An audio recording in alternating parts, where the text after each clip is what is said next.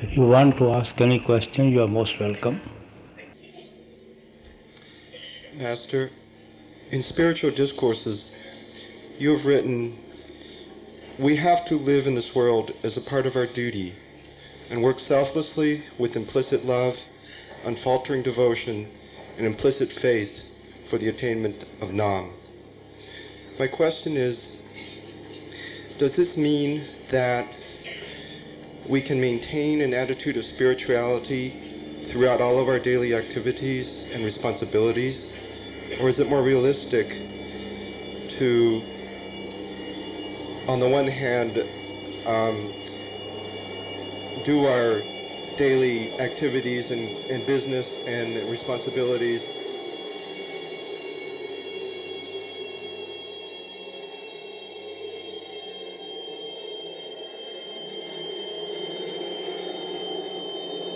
and on the other hand do our spiritual activities separately? Sorry, just repeat your question again. Sorry. I'm sorry. My question is it possible? Does this statement in spiritual discourses mean that we can maintain an attitude of spirituality throughout our daily activities and responsibilities, or is it more realistic to give to Caesar what is Caesar's and to the Lord what is the Lord's separately? What is the difference in your question and the statement which is mentioned in the book? Maybe nothing. I wasn't sure if the interpretation of this sentence in the book means that we can maintain an attitude of spirituality throughout everything we do in our lives, including our work and our other responsibilities. You see, meditation should reflect in our all activities of life.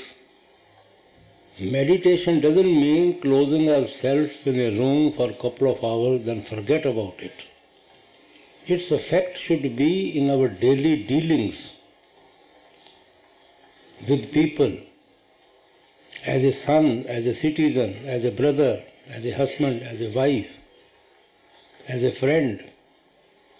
It should reflect in our daily activities the role which we have been assigned to play in life. It must reflect in that role. That is the purpose of meditation. Thank you, Master. Yes, brother. I have two questions. We are told not to share our inner experiences with anybody. But when a non-English speaking brother needs an explanation of the Master about his inner experiences, he cannot write it, so what can he do? You mean to say that person who cannot write? Yes. What they should do?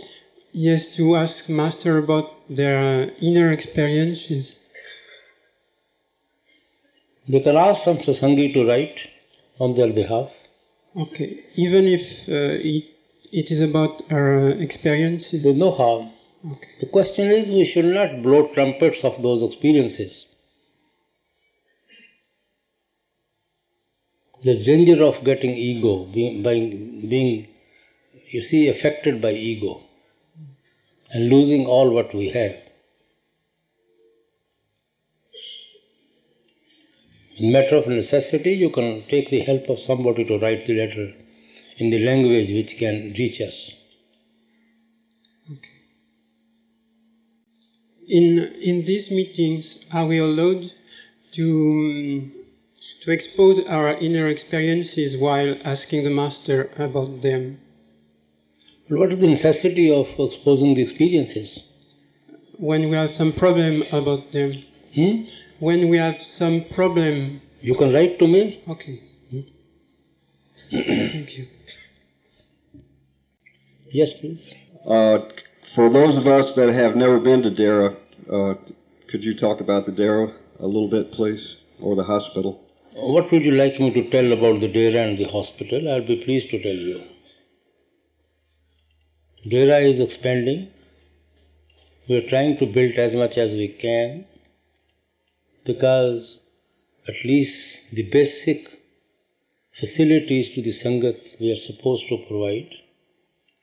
The basic needs of the people is shelter, food, accommodation, and place to sit for satsang. These are the basic needs. So langar we have expanded. Still we are thinking of expanding it still more, because lots of sangat is coming now. And for accommodation we have already built 3 very big sheds. We are planning to build the 4th one now. And besides that, a lot of buildings are under construction. And many hostels also are under construction for visiting satsangis from abroad, and for giving them food, tea. We have very huge cafeterias, bhojan bhandars, even the snack bars. And for satsang Maidan, we don't know where to shift, because the present Maidan is not now sufficient to hold the Sangha, but they have provided many hundred TVs. So it's not essential that people must sit in that main satsang grounds. They can sit anywhere in the dera, and they are providing TVs even there, in small lawns and places, scattered places, so that people can hear the voice, people can see the dais through the TV. And we have a problem of transport, which we are tackling, people bringing from the railway station. These are the necessity problems we have to tackle for the masses. They are the minimum possible necessities which people know, people need. And management is quite conscious of all that. By His grace, there is no shortage of funds, no shortage of cereals, no shortage of cooking materials, no shortage of utensils to serve them, and no shortage of muscle men to help them, sevadars. There is no shortage of anybody, nothing. And people are very happy to serve the coming masses. And we have a big farm for people to spread ourselves, to expand ourselves. They have cleared the river bed, and they have brought the land under the farm, about 1,000 acres. About 400-500 acres they have already planted trees, and rest is being used for vegetables for the Dera residents. They have all general store where necessities of life are available, provision stores. People can buy all sorts of provisions required at home for cooking purposes. Then there's a cloth shop for the residents. It's sold at reasonable rates, no profit, no loss, even subsidy is there. There is a vegetable and a fruit shop for the people, you see, to buy vegetables and fruits for their home consumptions. Whatever possible is required in a colony, everything is available by His grace. Milk supply is there, regular one. And I don't know what we are lacking. The children go to school, Beas railway station, they have provided transport to them. Everybody is well looked after. All the sevadars, their families. We have a small hospital within the colony. Their services are always available. If any serious case, it is shifted to the big hospital at Beas.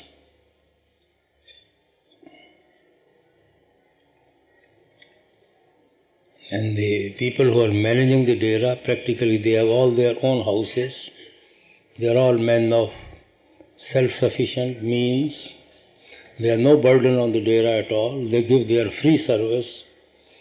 They serve with love and devotion. They are very dedicated, loyal, noble people, good character people, honest people. What else I can tell you about Dera? That was a book. Thank you, Maharaji. And Radha Swami. hospital report, you will get it after the session. You see, hospital annual report is always sent to the representatives to reach you about the activities of the hospital. But due to the unfortunate situation in Punjab, we are not getting the right specialists whom we can attract from all over India, what to say of abroad. So people are a little frightened to the very word of Punjab. They think probably whole of it is sitting on volcano. But it is not like that. Incidents are there every day. Even yesterday I was reading 8-9 people were killed. The scattered cases are there. But still people from other provinces are frightened to go to Punjab. So let us hope someday there will be rest. It will be peaceful, whole atmosphere, and we'll be able to attract the most specialization services which we can engage in the hospital. We are not short of funds by His grace, not short of accommodation. We have sufficient accommodation for the doctors, for the nurses, for the paramedical staff, non-paramedical staff, and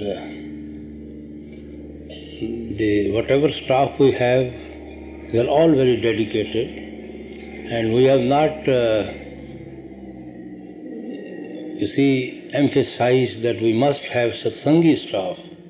We said anybody is welcome who wants to work in the hospital according to the rules and regulations of the hospital. So we have probably 3/4 of the hospital staff is not satsangi, they are non-satsangis, but they are all vegetarian, strict vegetarian. Nobody is allowed to take any drink or meat or eggs in the premises. The atmosphere of satsang is there, atmosphere of dedication and service is there in the hospital. Everything is given free to them, nothing is charged. Even X-ray is free, even CAT scanning is free. I don't know much about these sophisticated equipments.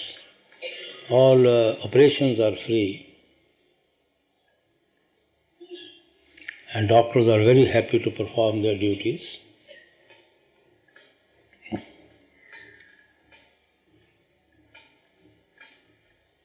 So it's going on, it's doing a useful work. Thank you, Maharaji. Radha Swami. Yes, please.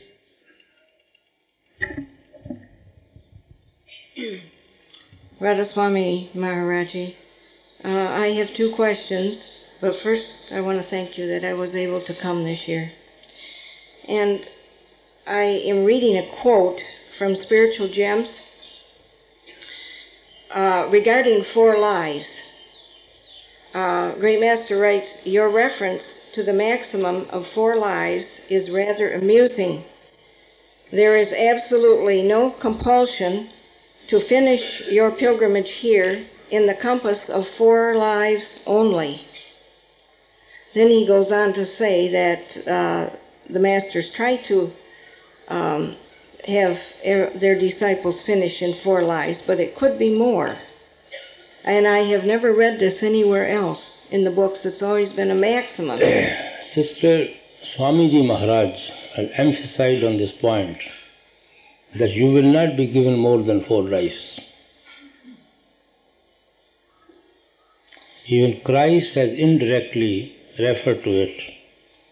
When the farmer is taking seed to the field, some seed has fallen on a barren ground, some on a rocky ground, some on a marshy ground, some on the fertile grounds. and only the seed which falls on the fertile ground has brought results 75% or so and so. But seed must sprout whatever it has fallen in that very life. Once the seed of Naam is there, it will grow to become full-fledged tree. So Swamiji has assured that you will not get more than 4 lives. But it doesn't say that you must have 4 lives. He said try to finish whatever you have to travel on the path as soon as possible. No pleasure to come this world again and again. No. It's a place of misery. So try to finish your journey, or try to account for your collected karmas, your store of karmas as soon as possible. And don't sow any new seeds. But still he assures us that you will not get more than 4 lives. And those Every life will be better than the previous one from the spiritual point of view. And there wouldn't be any break in that, where there would be 4 lives, but you might have another life in between where you're not a satsangi? No. Yeah. My second question is in regard to Parshad. Is it permissible for me to share the Parshad that I will receive with a satsangi that cannot come to India? Well, sister, actually Prasad is meant for individual people. It's not something to be shared about. But if you are particularly asked for that, it's all right. There's no problem about it. Okay. What about if a non-disciple would come to my home and I had some on a table and they would just take a piece? How can they take a piece unless you give them? Well, you know, When you want to share it, we do that yes, right. In other words, I should put it away if someone is not. nobody opens your windows and opens your almaras and search your house, you see, for anything, Right. unless you offer them. That's right, but I usually just have it out there all the time. That's what you want to offer them, actually. But I wondered if it was okay. No, I don't think it is okay. Okay. Thank you very much, Radha Soami. Maharaji, Yes, please. over the last 2 days you answered 2 questions on meditation and the proper technique, and in one case you said it was very important to follow the correct procedure and it was essential in fact, and then in the other question you said that it wasn't so important to follow the technique as the concentration that came from it. I was wondering why you gave these 2 different answers to the same question. Can you repeat the different answer I've given? Yesterday you said to a lady that first you should do Simran followed by visualization, and that was very important to do it that way. And the day before that you said to someone that he could visualize your form before he did Simran, and it didn't matter that you had to do Simran first. And you're sort of quite positive about both answers, so I was wondering, was there a reason? There's no contradiction in these things. There's no hard and fast, first you should sit in Simran and then hear the sound, or first you should hear the sound and then do the Simran. It varies with individuals. Many letters are answered keeping in view their questions before us. And everybody's questions is not the same. You people read the books, they are our answers. You don't have their questions before you. To what question these letters have been answered? Everybody has individual problems, and the letters tackle with those problems, individual problems. We can generalize these answers, but these answers are actually meant to the person who has written that letter, because he can only understand when he keeps his own letter before the answer. Yeah, but in this case I thought the questions were both the same. it was the same question. There are no contradiction anywhere in Sant Mat books. It looks to us because all sorts of questions are there with different level of understanding, different level of background people have. From that point of view, letters are addressed to them, answers are given to them. So sometimes they look to us contradictory.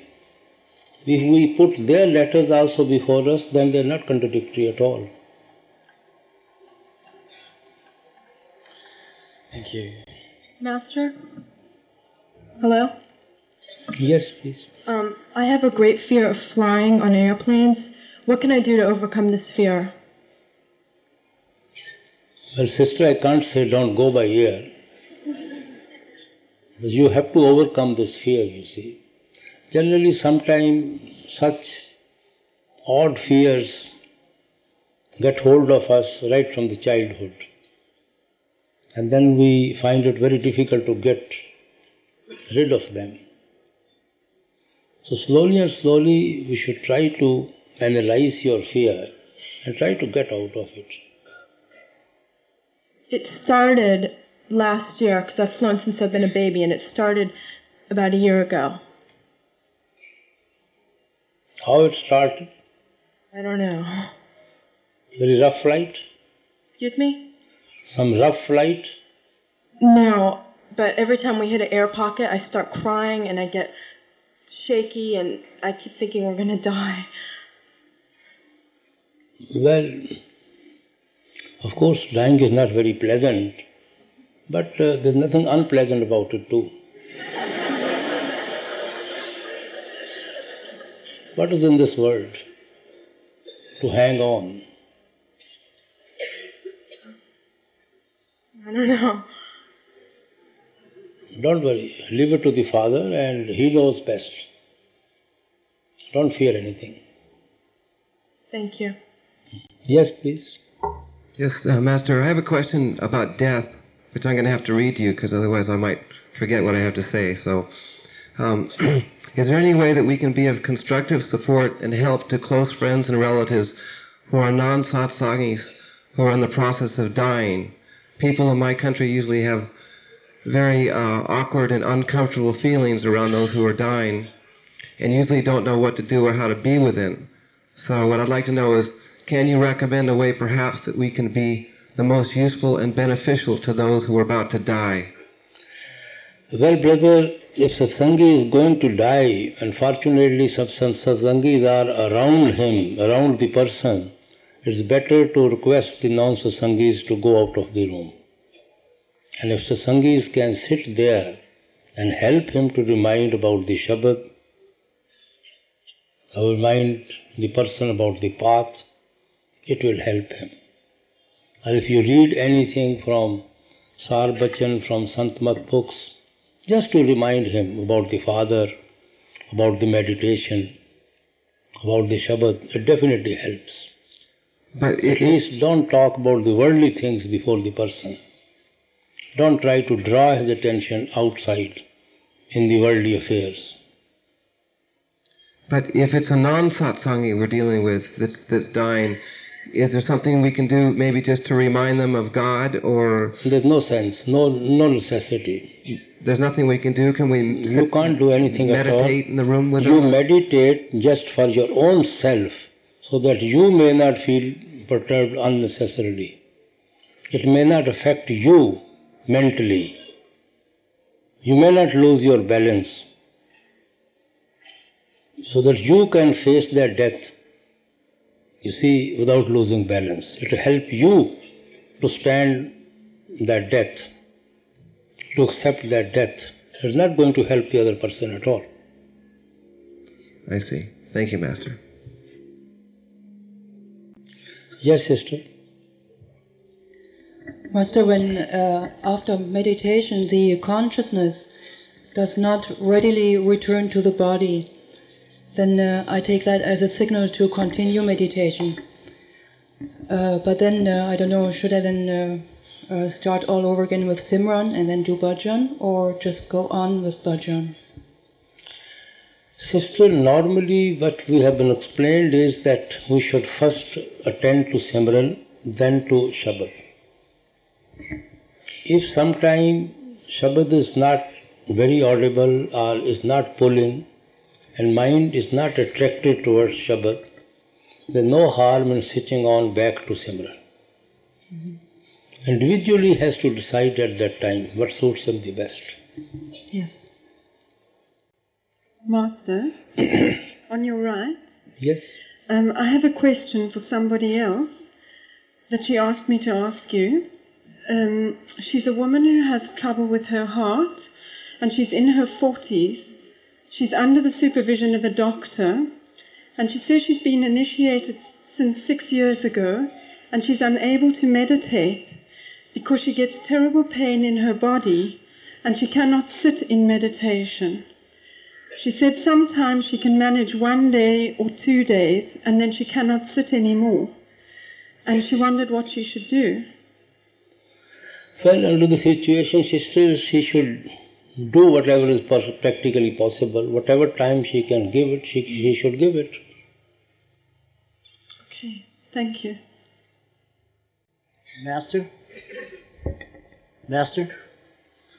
I was wondering if everything that's happening, every moment and everything that's supposed to happen to me in my lifetime, everything that I'll run into, is it supposed to happen? I mean, like, so I don't have to worry about dying. If I die, that's the way it's supposed to happen, and not to worry about it. Even if you worry, even then it will happen, whatever has to happen. I didn't understand you, sir. Even if you are worrying, that will not stop from happening what has to happen. So, what has to happen will have to happen, whether you worry about it or whether you don't worry about it. Yes, sir, that's what I want to know, so I don't have to worry about it. I wish it has been so easy. Yeah. So I don't have to worry about whatever's going to happen. It's going to happen. Sometimes we know this is going to happen, but still we get ourselves so much involved with that problem. We go on, start worrying day and night, and yet knowing fully well nothing is in our hand. We can't change it. We have to accept it later on, and then ultimately we have to accept it. Thank you. Yes, please. Master, there's a beautiful hymn by Sant Paltu that I would like to hear you explain. Pardon? There's a beautiful poem or song by Sant Paltu that I'd like to hear you explain. Would you do that? You want to say something about Paltu? You want to read the song? So you could explain it? Well, you read it. Okay. Since you have done in English, so it means you know the meaning. No, I don't think I understand the full meaning. All right, you can read it if you're so anxious to know the meaning. Okay. The Lord and the devotee are one, and the Lord as the devotee does his own devotion. The Lord is the bestower, and the Lord is the beggar, begging from himself. The Lord is the yogi, detaching himself from the pleasures of the world. The Lord is the bogi, throwing himself wholeheartedly into the enjoyment of worldly pleasures. The Lord is the harlot, plying her trade, and the Lord her customer. The Lord is the physician, and the Lord is the patient, getting himself cured. The Lord is Brahma, Vishnu, and Mahesh. The Lord appears as Sur, Nar, and Muni. The Lord is Brahm, engaged in creation, and the Lord is the source of Maya. The Lord is the cause, the Lord the effect, revealing the world to himself. Yet nonetheless, he is aloof and apart. But says Paltu, this can be revealed only through the grace of a saint. You see, this is only by the lovers of the Lord. They find the Lord everywhere in everyone. He says, Lord is in everyone. He is in the Guru, He is in the disciple, He is the Creator, He is in the creation. And He is everywhere. He is in the patient, He is in the doctor, He is the one who creates, He is the one whom He is trying to make worthy of judgment, He is the one who is judging, and He is the one who has to be judged. He is everywhere. I often say He worships Himself through us.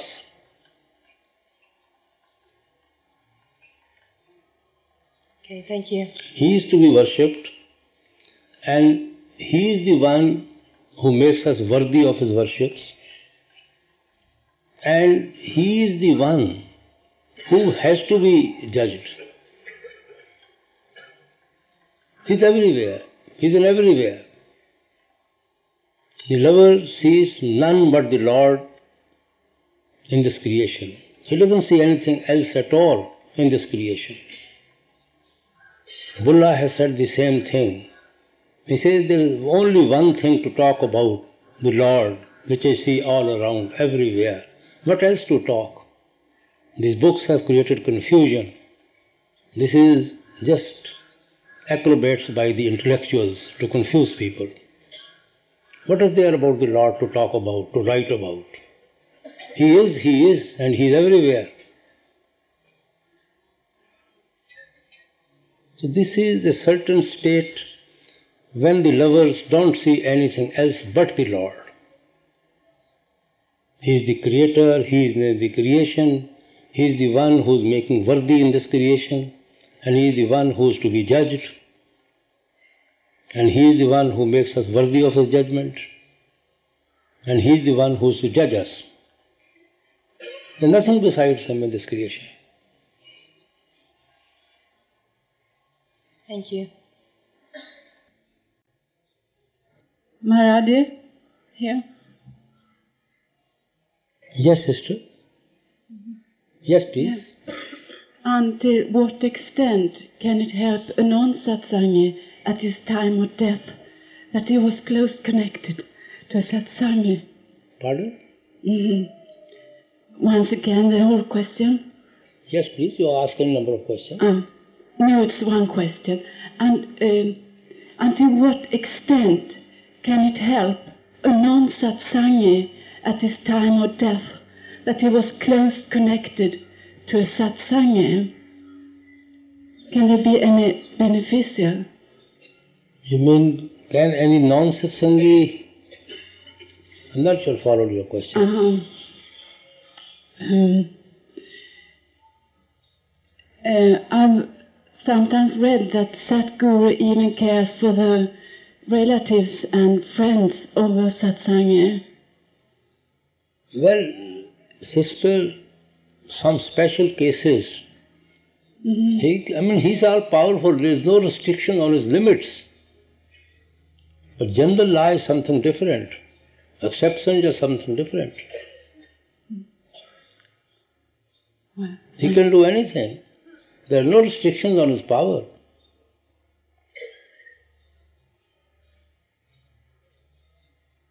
Thank you. Yes, sister. Master Radha Soami, I'd like you to clarify a couple of subjects that I've been getting mixed messages about. The first one being tapes. I have some beautiful tapes from representatives from long ago, and I have been told that I have to destroy them, and I get a great deal of pleasure out of listening to these devoted satsangis. I would like to know from you if I must destroy these tapes. Why should you destroy the tapes? They don't bother anybody. Thank you. I appreciate that answer. The other question is, I would like to know, when we do have many bandaras of a large number, if we may invite those representatives from other states to come visit us and give us the beautiful satsangs they given to us in the sister, past. that is for the representative to decide. It is not for me to decide. It is for your representative to decide. He has to decide whether he is to invite other representatives from other jurisdictions or not. It's not for me to interfere in these things. Thank you, Master.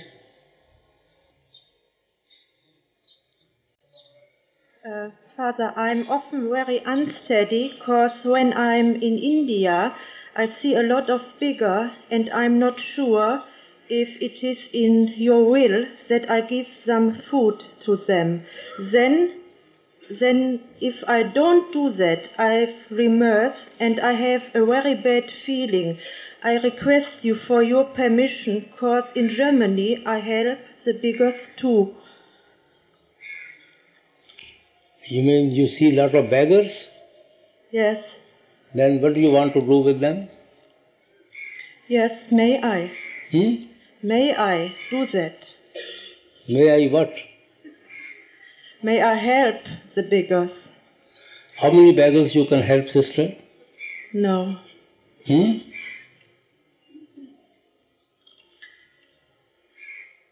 I'm trying to help them. Sister, there are two aspects of a thing. Whether you will be encouraging beggary or whether you are helping the beggars. There are two sides of the coin. Whether you are helping them or whether you are encouraging them to beg. Whether your money is rightly used or whether it is used for drugs or drinks or vices. If you can give to some institution who looks after the beggars, it may go for the right cause, the right welfare of the beggars.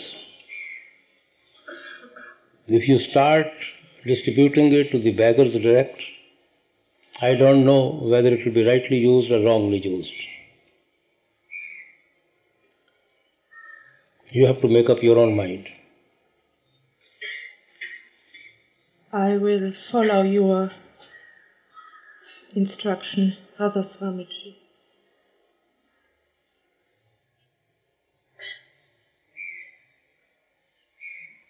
Yes, please. For the benefit of those seekers that may hear this tape, and for the benefit of us who find it hard to put into words the phenomena of seeing the Master, would you be so kind as to give a small gist on who we have come to see, on who the Master really is?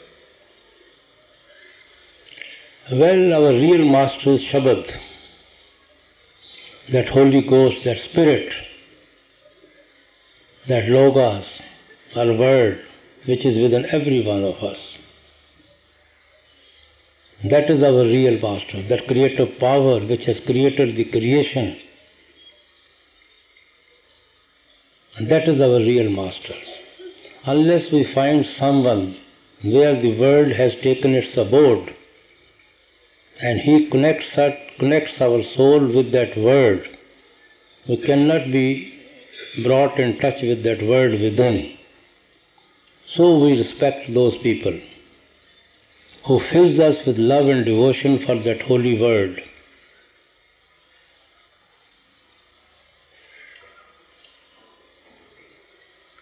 That is why we need the necessity to go to a mystic or a saint. You see, our main object is to go back and merge back into the Father. Our relationship of the soul with the Father is that of love and devotion. This relationship is not based on any religion or any color or creed or any caste. It's based on pure love. Soul is the drop of that ocean. Only on the strength of our love and devotion we can go back to Father. But we can only love whom we have seen, whom we have met, with whom we have mixed. How can we love the Father whom we have never seen?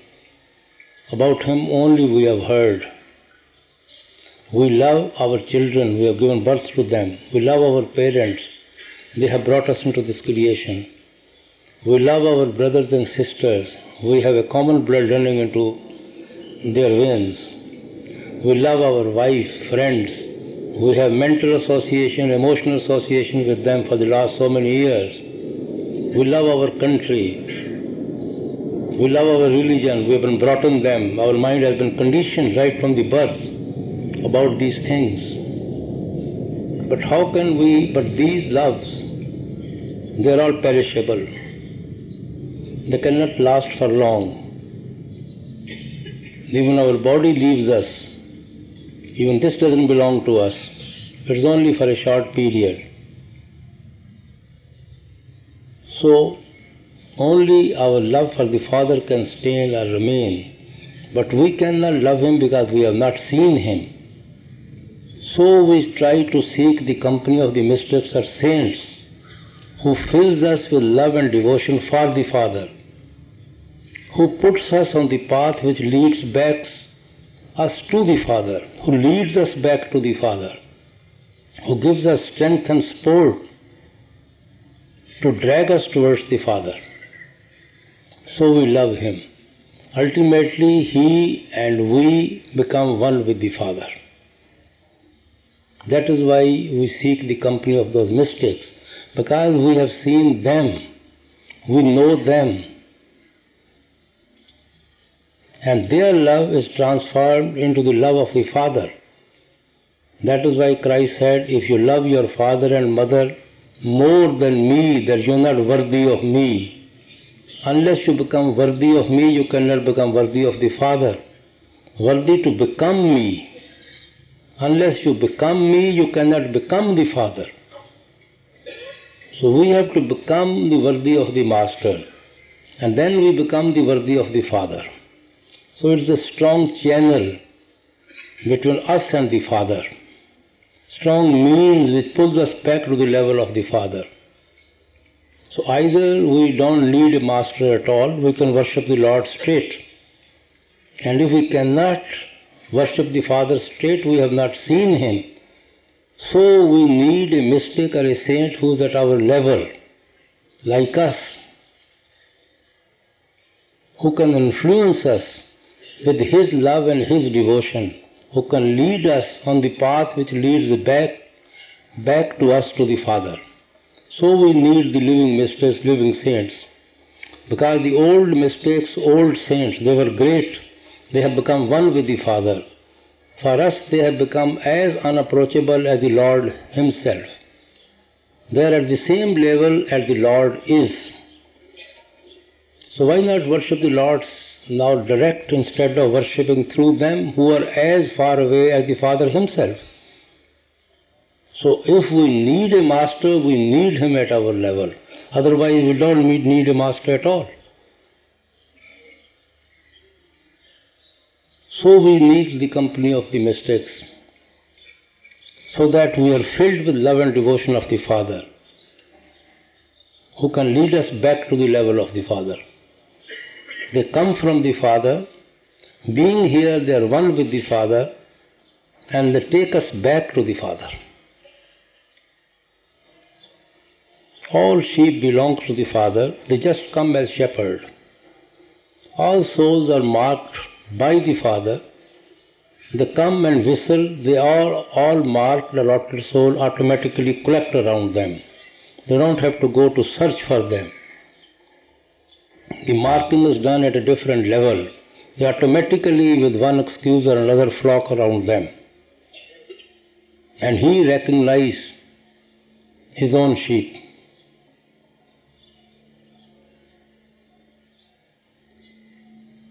Could you say something about how the Master recognizes his own sheep? Because the marking is done by the Father, and he knows the marking done by the Father, only those sheep will come to him who has been marked for him. No other sheep will come else, no any other sheep will come to him at all. That sheep may not be living right under his nose. He will never bring any faith in him. He will never come to him. He will never take him as the master. Only the marked one will come, maybe living in 1,000 and 1,000 miles away from him.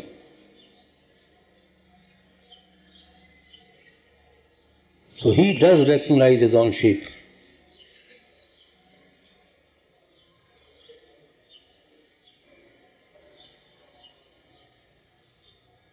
Christ said, I speak in parables Because everybody is not meant to understand them. Only those who are meant to understand them, only they will understand. Others will not stand. Teaching is not for everybody. Teachings are only meant for those who are marked to understand, who are allotted by the Father to understand. Others will not understand the teachings even.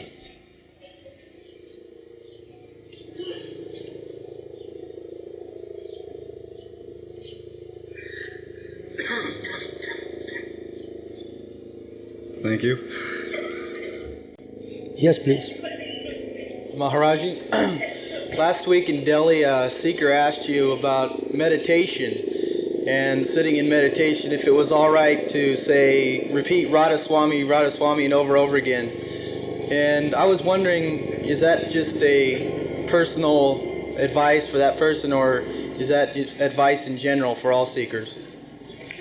Well, brother, normally, generally, I never advise any seeker to repeat the word Radha Soami without understanding the teaching, without fully being convinced about the teaching, without their making the mind that they have got to follow this teaching. Then sometimes they become so used to that repetition that it becomes difficult for them to get rid of that practice and turn to the right Simran. But seekers are so anxious to do something, so they do it. Many times they are told, well, if you can't help it, then do it. But it's better to wait till they really understand the teaching, till they have made up their mind to follow the teaching, they live the teaching, have decided to change their pattern of life. There's no harm in waiting.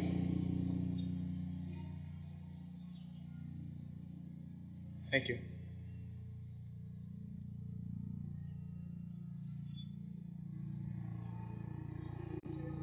Yes? I had originally wanted to ask a question about the third vow, but I've been told that you're tired of those questions. Pardon? I originally had wanted to ask a question about the third vow. About morality? Yes, but I've been told that I have another question because I've been told, I just got here and I've been told that that questions have been asked. So my question is, one of my favorite tapes is from 1979 when a sister asked you about depression and you answered it quite well. And you ended it by saying, Sister, we're just dancing to the tune of our karmas. You answered it by saying, Sister, we are just dancing to the tune of our karmas. We're just dancing.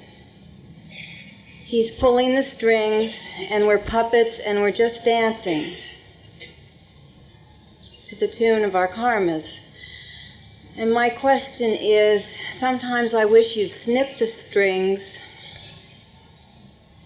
and sometimes I wish you'd just dim the lights. Sister, it is the same question which the other gentleman asked the other side, that should we worry if everything has to happen which has happened? You see, everybody has allotted part to play in this life. Everybody is born with a certain destiny which he has to go through.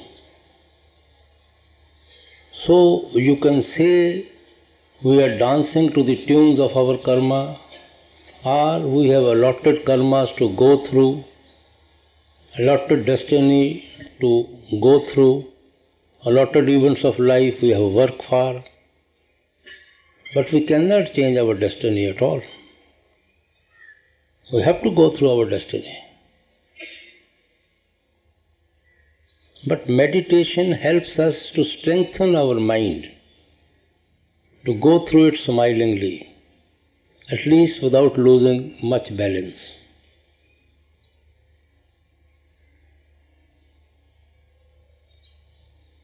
We cannot change the events of our life, but we can adjust to those events of life so that we may not be unnecessarily perturbed.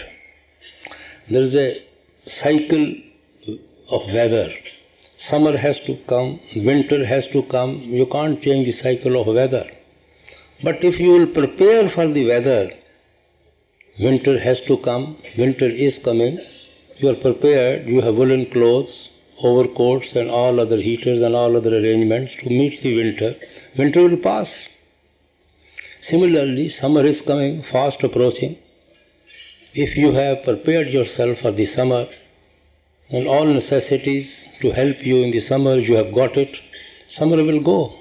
You can't change the cycle of summer and winter, but you have adjusted yourself to the cycle of winter and summer, so they pass. Similarly, we have ups and downs of our life. Events of life we have to pass through. They will not change. So we have to go on adjusting to those events of life if we want to live happily in this creation. You cannot swim against the waves. You have to swim along with the waves.